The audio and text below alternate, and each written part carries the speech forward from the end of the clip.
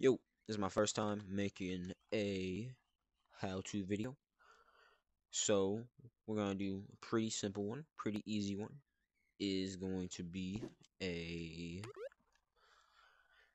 scrolling text. So, I use these in a lot of my games so that it doesn't just look like. So I feel like this is just boring. It's it's not that good, to be honest. It's good, but it's not that good. It's just like, come on, you can do better.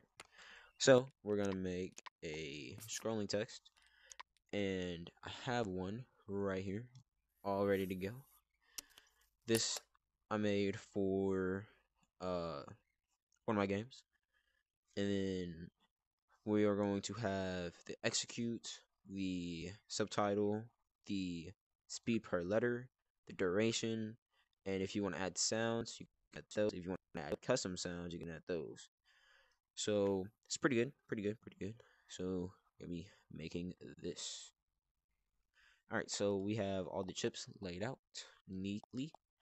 We have one string length, two delay chips. You might not need two, but I'm gonna use two for a certain part. We have one add chip. We have two int variables that are the same. One string substring. Then we have three if chips. We have this is for the audio. We have one audio player play and then one suffix play. Then we have the player show subtitles and then a greater than chip. So here it is all laid out. Alright, so before we start, we're going to fill out these. So you want to use your configure tool right here and then click on the N, and then it should bring up this. You can rename this to scrolling subtitle. Oh, oops. And then you can add a port. Doesn't really matter what it's called. And then for this, we need one execute, one subtitle,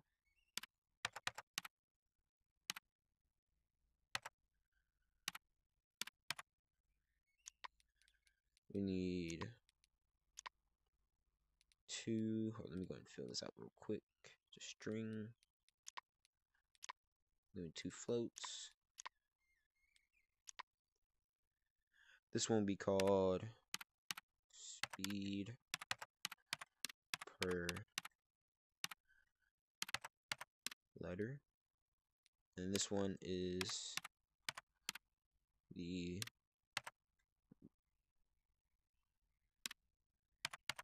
duration. Okay, now let's go to the audio. We're gonna add a couple more.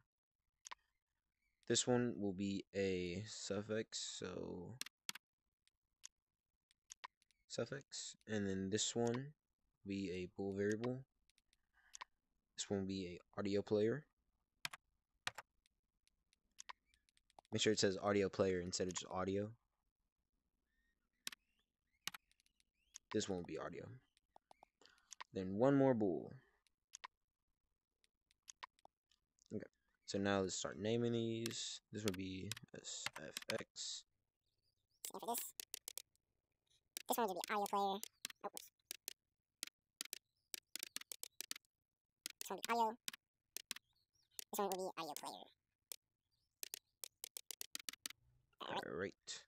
So that's this section filled out. Now we just need one more for the outputs. Add a output and then just call this execute or just ex. Okay. So that's all filled out. Alright, so now we can start actually doing some circuits. So we're going to take all of these, move them a little bit. Alright, so right when it says execute, you want to take one of your int variables and make sure it's set to 0.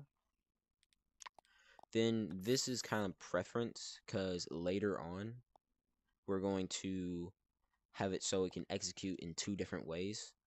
Some people like it so it executes when it's done. Other people like it so it executes right when you do the execution. Or you could have both. It doesn't really matter. So if you want so it executes automatically when you click on a button and it executes, you want to have this delay, and you just hook that up to there, and then have this delay be probably right there. Have this to after the delay, and then have this to execute. We can move this over here. Okay, now this will be seconds per letter, will be right here. Then after delay, we're gonna take the player show subtitle, put it right here. After delay, we'll go there. Now let's go ahead and fill this out. The subtitle will be subtitle, and then duration will be duration. Now, after we do that, we need to add 1 to the int variable. And you have to make sure that these 2 are the same, or it might break. So with this, we need to add 1. Okay, now we're going to start playing the audio for every time it types. So we're going to have an if variable.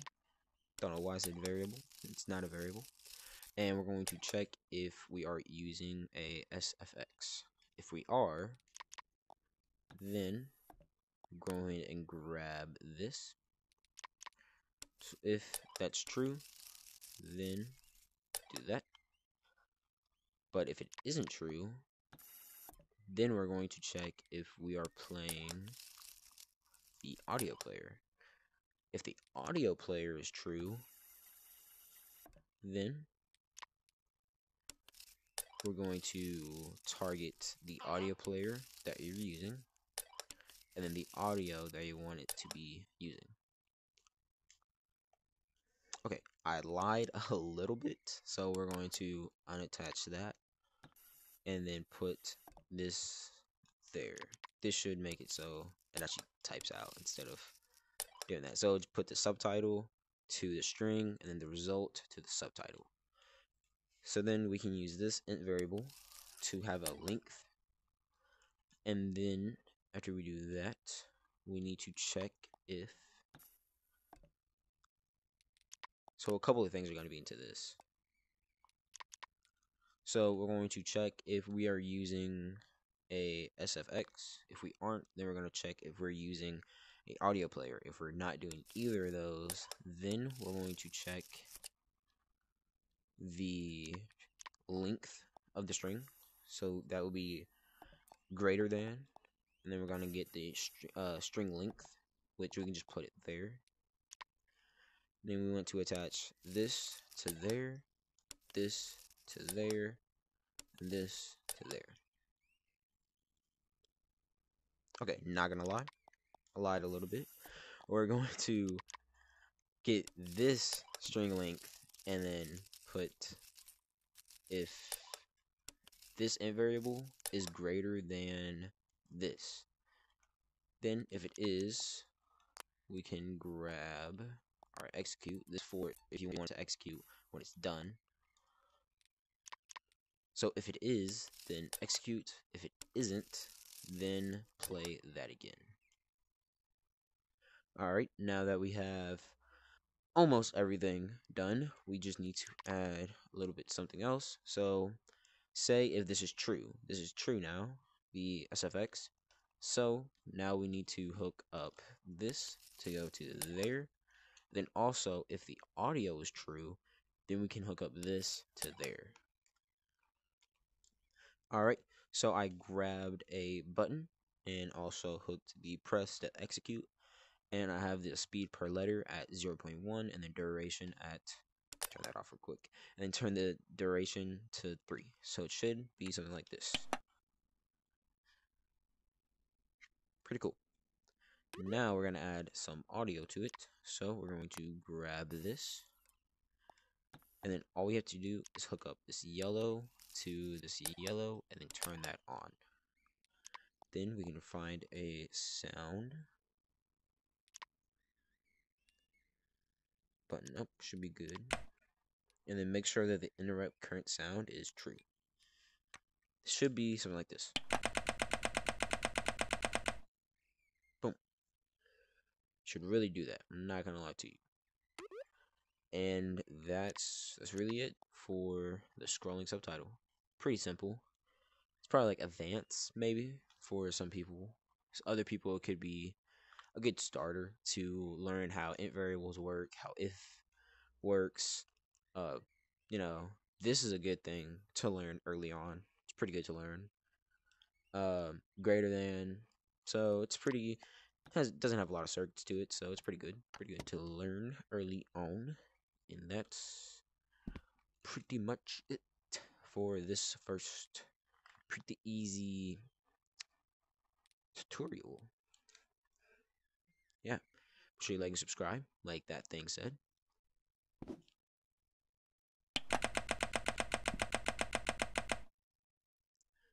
Yeah, have a good day. Uh, our next tutorial is going to be how to make a money gun. And then the one after that, you can probably see them up there. And then the one after that is going to be a grab gun. So the money gun kind of looks like this. It's one of my old inventions. It's just rec symbols. It's a rec gun. You just shoots out rec coins. Can I grab them? You can't grab them. You can make them grabbable if you want. But yeah, that's pretty much it. Have a good day.